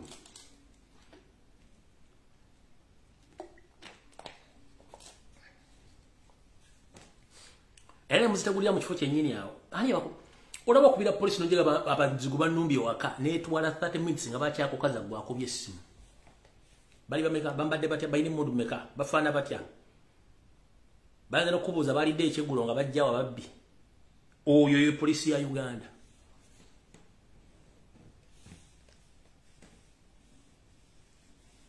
yipuli esobola no kubuza babbi baze balidde tebanna kwatako bamenyo oluji bajidde mu ngoye ki bayine mundu meka mundu kikachi kati gwogendi baba kubida olobbo mune mujja mutege alina zimbane mugendo kuba jensi byo temujja zikuwe mugire muzitege banyamwe era ncha jango yogere foto wo obulire ensi kubanga muliko pressure by all means muino kuvaako mwe mwaloze munasomba abantu bambona baka abantu bajje mu Uganda they are going to occupy Ugandans are just quite they are busy minding about their business but time is going to come when they're going to wake up you won't like it time is coming they are going to wake up Jaguar is trying to wake up those people and they are going to wake up You are little or you are small in number, but you don't use your brain. Because you know you have guns and you own the courts of land police, you mean that Ugandans are stupid. We are not stupid, we know. But we are just quiet and we are observing. We are observing. Now you brought Kaihura back to mess up with the system. We know who's Kaihura.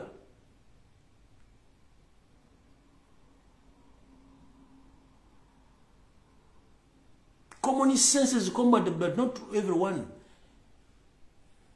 Mwabaka bano ne musoma ne mufuna PhD lo sigala kabano mwekali nga katala mwekali.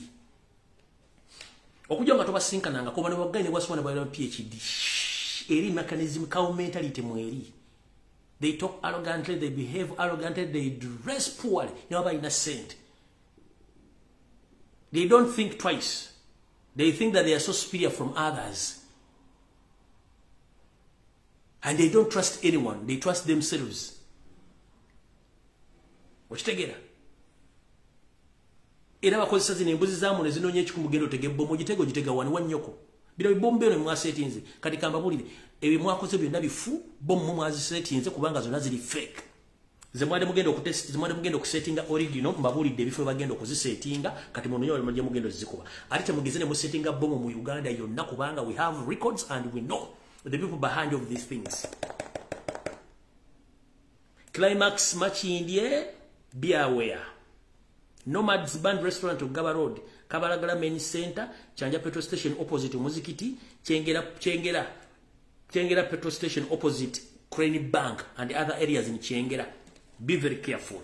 Now at one manga. Bapate go azimwena, mwegendereze nyabagenda bobodanke, mwegendereze nyo, bapate go azimwena mwegendereze, babeda mabara. Nabagenda mizikiti wa mu church mwegendereze tuli mu time mu 7 yagala kuyiwa musayi kufuna ngeri gyasiba mu Kyagulanyi center mu kyegendereze nnyo naye wandikole ekintu okulumya omuntu ndowooza kango yamuyambe ekkiriza munange jangu enkyo tobibuuzibuuzi byo omuyimirize the one of the other abaganda tugamba nti semusota guli mu ntamu bw'ogukuba otolya bw'ogulekamu tolya. So what is it? So when you leave Kyagulanyi to move across the country to finish his country tour, he gains. When you stop him from touring the whole country, he gains also. So which is which? Boyimiza Kyagulanyi butagenda kukola country tour, afunamu. Bomuleka n'agenda n'akola tour ze, afunamu. Kati ogenda kolotya, ogenda muyimiriza, ogenda muleka. Bw'okuba bomu satellite wezirazira buli kimu, mu communicating ku simu, information irimu air nabaga 5 gite mujima information irimu byonna bye mwogera bye mukola byonna kati wale mayinti information bagirina egwe okutta abaana be watta wali bwatte egundi ekasese wakimanya wali okitegedde ko ndi bajja bayina footage alaga nti wali movement ya muntu yena yava Congo at that time okwingira Uganda nga movement zava mu barracks wali okimanyi information bagirina video bazirina wali okimanyi. So you have to be very careful. Records are there. Neno video najikujukiza bujukiza kanje kujukiza wano ogirabe. Eno video kanje kujukiza goyinza okuba nti wera bidente videos na basajja bazirina mwaka. Bakulinzi just to mess up. Bakukwate. Bakusibe yikaliruda ka video. Wali bitundu by'empiji kano ka video kalaba. Zino zona jeziri. In the compound, do you have any rough estimate? Bazirina zino zonna. Ngolimba. According to the report of the local people. They say that those there are 237. The skulls, 237. Those ones there. But that's what they were able to collect. It's not for just this place here. Some are just thrown down there. And some are thrown in pit latrines, some are what? So it's not. That's what they collected around this compound. But if you go down in another place. Mr. President. There have been suggestions for the setting up of a commission of inquiry into massacres of this nature. As you know, Mr. President, I have been in various detentions of this nature, and there are enormous mass graves which cannot be seen from remains like this.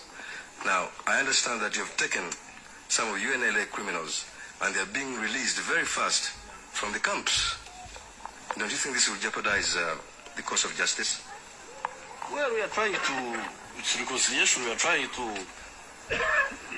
those fellows who against whom there's evidence, we arrest if there's evidence against him. But if there isn't, but normal evidence is easy to get because these local people here know who was doing what. But the problem is that you are releasing these people who have been detained in these camps so fast that before you even get the evidence from the people, there are those who have been in MPG, officers that we know were killing people. We see them on the streets of Kampala already with the clearance from UNLA, from NRA. Bring evidence. You see for us. Bakagamba tulaba wano masikulu zizokutta abantu mu mpigi mpenja wawa naye abantu abadde mu kampu ate tubalaba mu Kampala batambula mu abata n'agamba bring evidence kati yoyo musajja kuva ddalimba kati abantu abatanga abantu bajjanga mu Kampala ne batambula nga yeye nnyini yabakoleza iki yabatadde batambule kubanga abantu be kati Kayihura yatta abantu kati yamujjeko emisango ali mu kutambula kati yakomye yatega bomu Go tulaba kama tumunene noloza tuli mbuzi zikimeme ne mulwa tuli basiru nola zili mbuzi zitudde mu parliament honorable gani nga you can't even reason for a single hour mburi honorable ana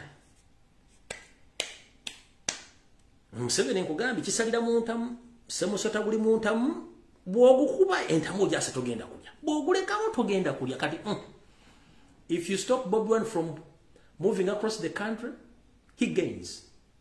If you allow him to continue moving, he gains. So, ogenda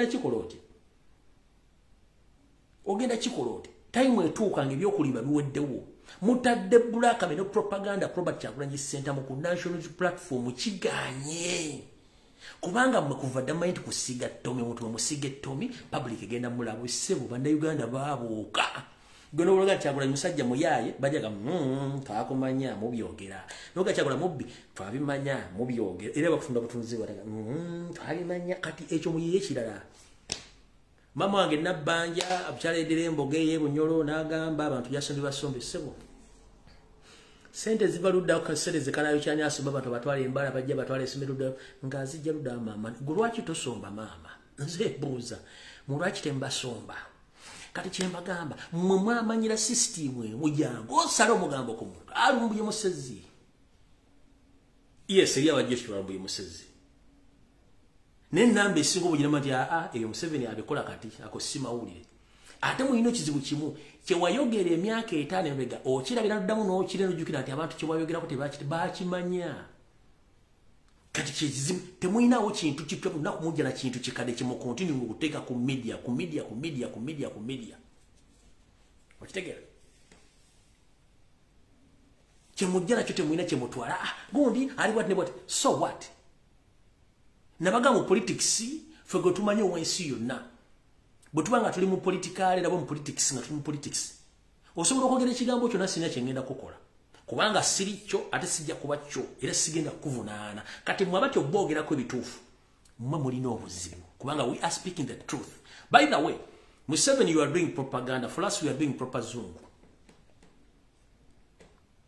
Ate buli kimu kifula ky'Abaganda kati for us in Nup you are doing proper zungu, not propaganda. It's Museveni who is doing propaganda and his entire cabinet, all of bloggers, they are doing proper zungu. We are doing propaganda and blackmail. For us, we are doing proper zungu and white mail.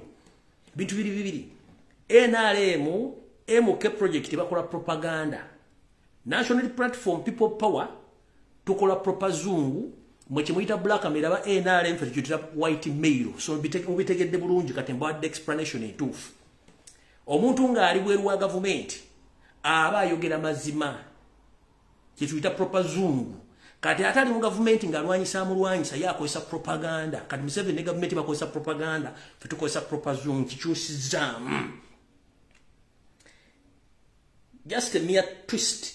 Kati NRA mukole propaganda amwe ne black mail. Ka national platform ne people power. Fe tukola white mail ne proper zoom. Do you copy that? Just a mere chusambo. Yes. Fe tukola proper zoom ne white mail. NRA MK project propaganda ne black mail mukole kwe mujja kuba bulungi ku TV za mwene ku radio. For us we are no longer interested in propaganda and blackmail. For us, what we are doing is known as proper zungu and white mail. That's it. Because we expose the system to the fullest. Hope everyone understands it right now. So, the government, which is led by Museveni, they are doing propaganda and blackmail. National platform and people power for us, we engage in the truth. So I term it as proper Zungu and white male. Do you copy that? Which take the bulungi. So, mumukole propaganda wa mwe black male, fe tuliku white male ne proper Zungu. Which take the bulungi. Which take the bulungi. Gwatamuda wakubuza kubabuza. Bo, bakole propaganda ne black male. Kati fe tukola white male ne proper Zungu. Banga we expose and we speak the truth. Which take the bulungi. Fe tukola white male ne proper Zungu. Over in propaganda ne black male. Which take the bulungi. Hope everyone on social media now understand the difference between the government and the opposition. Kubanga opposition ever will based on the truth. The government ever based on blackmailing and propaganda to defend themselves. Nabanja was in the studio. Now you get a mchagula abantu yabasombi okuva company bagende. Was that proper Zoom? It was propaganda and blackmail. Nabano bonaba minister bade banja ku social media noko TV. They were doing propaganda and blackmail. For to prove them wrong, abantu babade wonti wali kubasasude. That's what we call white male and proper Zoom. For to call real things. Kati mukitegedde bulungi. Kati mubereyo n'ennugu zammwe muzimbe obugere muzimbe entumbi amaaso gabatwakale nga muli ku ekyo awo twavaawo dda. Mukitegedde bulungi. Awo twavaawo dda. Kibeera okyusa mukyusa bwoti. Bo kye bakola ate ffe tukikyusa mukyusa ntukizze. Mukitegedde bulungi nnyo. Mukitegedde bulungi nnyo. Kisalira mu ntamu. Mugaana okutambula afunamu. Bw'omuleka n'atambula afunamu. Ogenda kudiringa ate nakyo. Era kujja kunyumya mbozi z'amalwa ate bagenda tutega bomu gwoge nyini gwogeno zitega. Nze abantu mbabuulidde bomu bazitega butabwe zibeera na biki ne mu bijja buziringala bizammu bijja bisuti ebikola ki ebisuti bikola ki ebiwakula omubisi najja ne bigatto engalo ziri bweru naked hands ngajja kwata ku bomu tomanyi components ziba ataddemu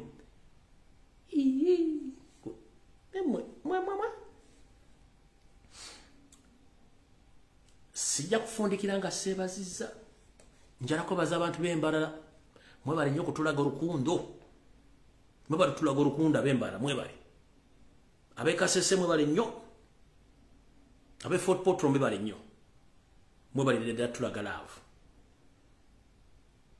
abantu b'e Jinja Iganga Mayuge mwebale tulaga laavu abantu b'e Busiya mwebale tulaga laavu abantu b'Embale Mwanyala nabi mwebale tulaga laavu katulinda abaddako maximum respect. God bless. Peace amount guyak. I sign out of here. Mukama bankumire yona gye tulaga mutambule bulungi. Yose muleke ncha jali mbe n'abantu efe tujja kudda tuyoze nabaga muleka apame. Let M7 and his cabinet shit around the country for us we shall kill that shit. Because we have a lot of time to clean their shit. Let them shit, but for us we shall clean. Muleke basalebi ya ebyabwe tujja kujja kulongoosa ebya ebyabwe balimba. Fego mulimu gwaffe. Ate bakyalina kiboogera kuba tebalina kye batugamba. Tebalina ssente kye kisooka ekyokubiri. N'omuzungu baali babeesingako omuzungu bamuddukako. Bagendere wateeka muda ine bizibu bye. Already kati babagambye nti kali akabina kadde kagenda obayambako akawagina nako bagenda kalangira sana nti terrorist group kati bali luddawa tebalina kye balina. Ate let me tell you this. Let nobody lie to you that M7 can handle a pressure if there is a revolution for even 5 days. He can't. He tasobola.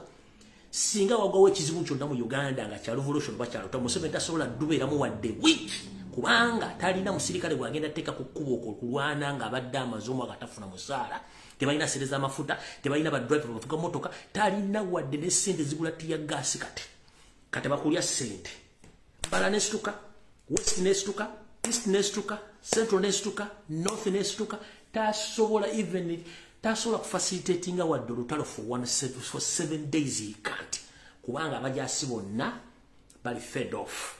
Tebalina nsimbi, tebalina buli kimu so tasobola adde olunaku n'olumu okulumalako oyo ng'abaana baasituse tasobola tebalya sente.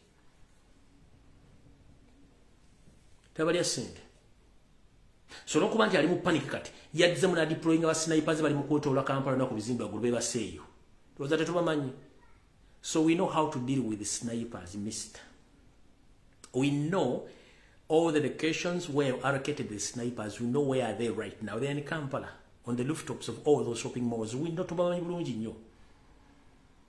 But sebusiri bwanjo kazita nnyinizo tokyasobola kutta muntu mu Uganda ne batamanya ani yamusse. Era let me tell you this, M7. The entire world, even the younger kid in Singapore, knows that you are the one who wants to finish Robert Kyagulanyi Center. Nali mu lubuto gwe bagenda okwepiikira olala mufunisa olubuto. Akaana olunaagwa mu bikaja, Museveni ayagala kutta Kyagulanyi. People know. So the entire world knows. Even if anything happens to Robert Kyagulanyi Center, kwe. Ovanga ku nsinga etunudde bweti. Tumulaba. Oba ani anaakola ensobi mukodomi wakahanga muyanja anaakola ensobi, it will backfire to you again. And your wife, Janet, you will answer. The generation, buli muntu yenna n'akaana ke bagenda okwepiikira olwo akagenda otuula mu lubuto. Museveni ayagala okutta Kyagulanyi n'obwana bonna oba buli Singapore, buli Malaysia, buli Vietnam, n'obuli South Sudan bumanyi bulungi. Museveni ayagala okutta Kyagulanyi. People know. Oba kali gulu wakali bagenda kapi chero bakazaale. So the whole world knows that you are the one who has to face Robert Kyagulanyi Center. There is no doubt. Aranga bavude Somalia, bali ba Somali baganda bamwe. Salimu Salia baleta. Onaga mu ntire ya kirese, mu Uganda bali gwo baleta. Ono gamba ani amuse. ADF is you. M23 M23 is you. It's you. Gwa bintu gwe nanyiri bintu ate gwo bantu gwo batemu gwo buli kimu.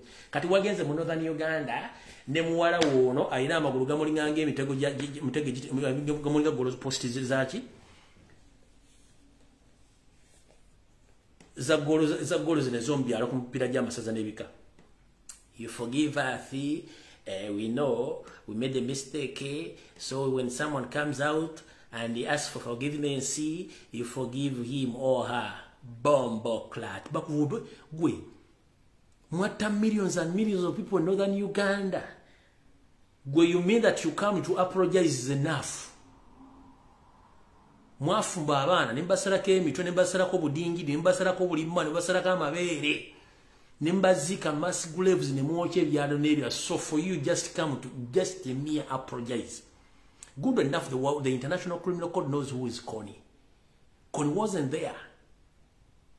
Abazungu bali bakosa bakimanya era bakimanyi anytime bajja kukwata. Those in Rwanda, they know whom are they looking for. They are looking for you and your family.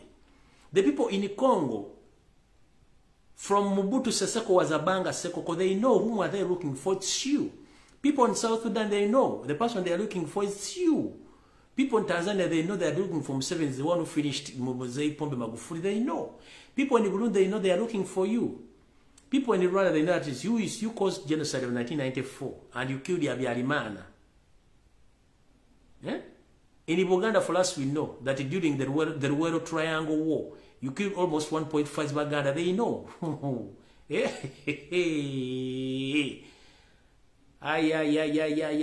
know. We know. And we hope you know that we know. Just a mere time. We are keeping quiet, but we know. So, kategobera onogamba. Abaridde bamanyi gwe era bakine documentary giri twaziteeka abantu bamanyi nti gwe kazaala bulwa babimanyi bulungi nnyo kati mukulu gozogera kwekwekawa tumanyi. And the only place where you can stay safe is Uganda. Teri nsi osobola kubeera safe. Teri nsi ontolina kubanga the moment ova mu ekyo ekiyumba ky'abarefugee ky'otuddemu ente tolina wogenda kubeera safe. Mwechimu chembera nacho kumeza. Kill. Yomote. Yomote. Chimumanyi shoka. Kota. You can't even... Let me tell you one thing, M7. The biggest number of Ugandans across the world, they know that you are a murderer, you are assassin. You can't resolve differences in your entire life. The only way you solve problems is to eliminate. That's the system you know well. But resolving political crisis, no. You can camouflage, you sit like a gentleman, you discuss political issues or agreement, but after a few minutes, you change yourself. The public knows. That's why it's very easy for you to bribe each and every person to back up you. But after getting what you want, you order. We momojeo kubanga manyi. Era nsaside mwenna batu mugenda okukola entweze okutajawule. M7's customer okukola ekintu ki azzaako gwe. Bwe kitwe kiri bakuwa sente ogenda okukola ekintu. Naye ne bakuteekako omulala akuliya bagomba okukikolanga naye kujjawo trace eri. Bwe batyo bakola. Bakusiika gendo kyekyagulanyi oba wakamukuba amasasi oba tunatuuka waka nga naye bakunyiga nga bakujjawo. Bwe batyo bakola. Genda owegundi obutwa olumala mu obutwa nga naye bakujjawo ng'ovaawo. Bwatyo bwakola taleka mukulu mabega naye emikulu nako gyamuyitirako obungi. Okitegedde bulungi. So kati ensi emanyi tosobola kutuula n'abantu ne muteesa gwe ekikintu kyakutta kuba mwe botta omutumbu aba avudde omuntu tafa. Let me tell you one thing, Mr. Museveni. Abantu tebafa. Gwe omuntu olaba nga avudde batafudde. Gosse mubiri n'omuntu asigalawo.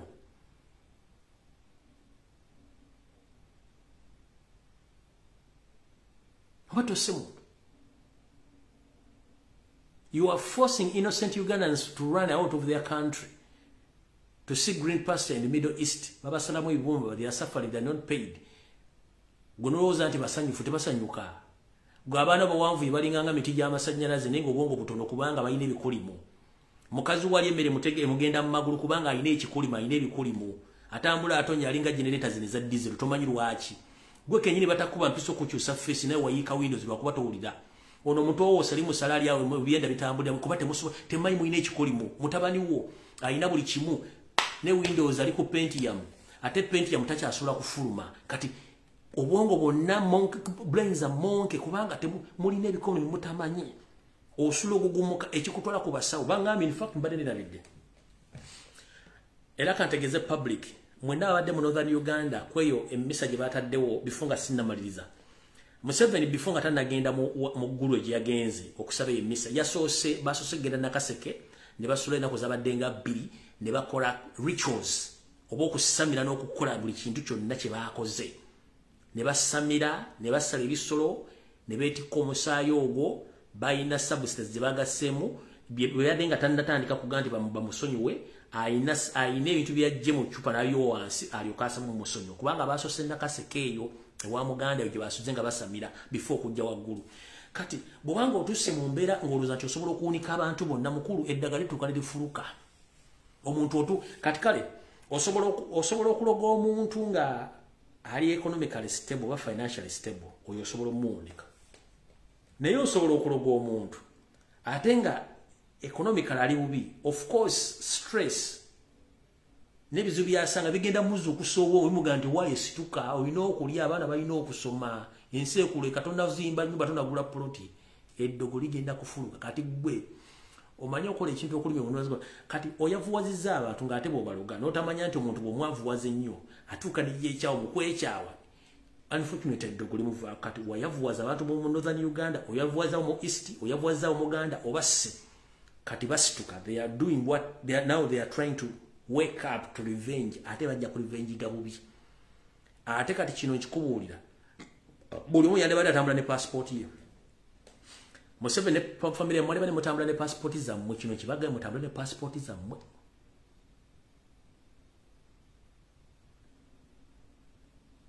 Mutambula ne passport zammwe nzimba mutambula ne passport zammwe.